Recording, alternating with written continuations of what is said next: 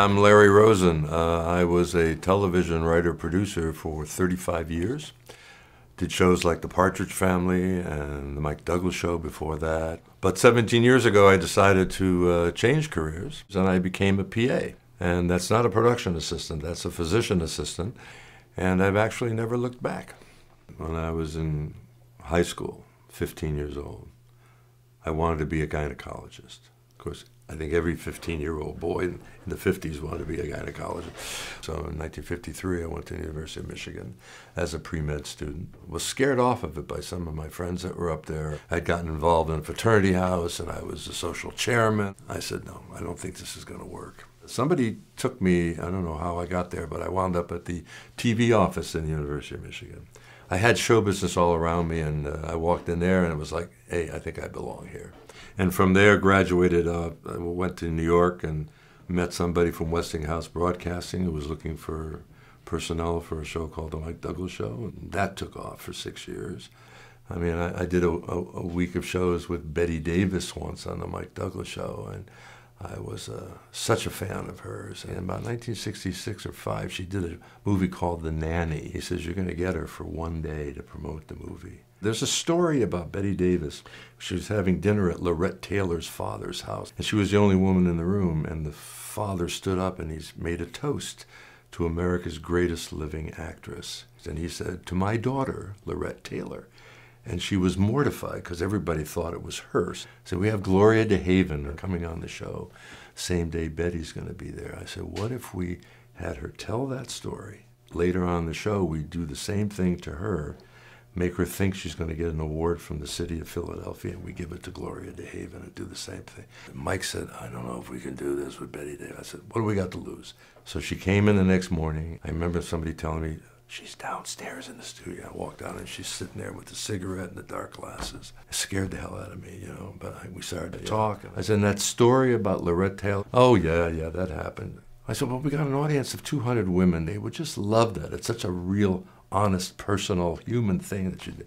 She says, all right, I'll tell the story. And we got her, you know. We do this, the interview. Now I want you to step out here, Betty, because the city of Philadelphia wants to present an award. And he said, this award is presented. And he said to me, it's Gloria DeHaven. And doors opened up and Gloria came running out. The audience screamed. Betty Davis, she slammed the table. She said, I did it again. I did it again. She said, who the hell thought that up? We were all hiding behind cameras. We went to the commercial, and they pushed me out in front. And she said, it was his idea. And she took me aside. She said, young man, nobody's ever done a practical joke like that on me. She says, you want me back for a week? Anytime you want, I'll be here. So years later, I was working for Dick Clark in my last job in show business. I had some knee surgery done, and when I went into rehab, there was a guy that had this PAC written on his chest. And I said, what does that stand for? He says, it's Physician Assistant Certified. I said, I went to school for 2.5 years. I assisted at your surgery. I said, oh my God. I said, are you kidding? There's something like that, huh? Dick and I tried to get a show on the air. We almost did, but we didn't succeed. So then I was out of work for 2 years. And I said, well, do I want to knock on doors and try to be a writer, or do I think maybe I have an opportunity to do a dream that I always wanted? And I took my boards in August, and I got my job in July. And during that time, it suddenly occurred to me that if I don't pass this exam, where am I? You know, I have no place to go.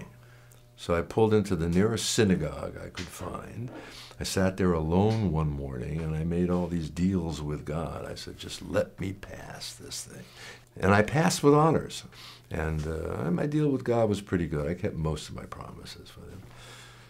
But people always ask me why I became a PA. They said, was it to help people? And I said, no. I love the science. I love the medicine. I love the excitement of the emergency room. But when you get into it, and you really actually start helping people, it's very infectious. And I draw a lot of similarities between medicine and show business.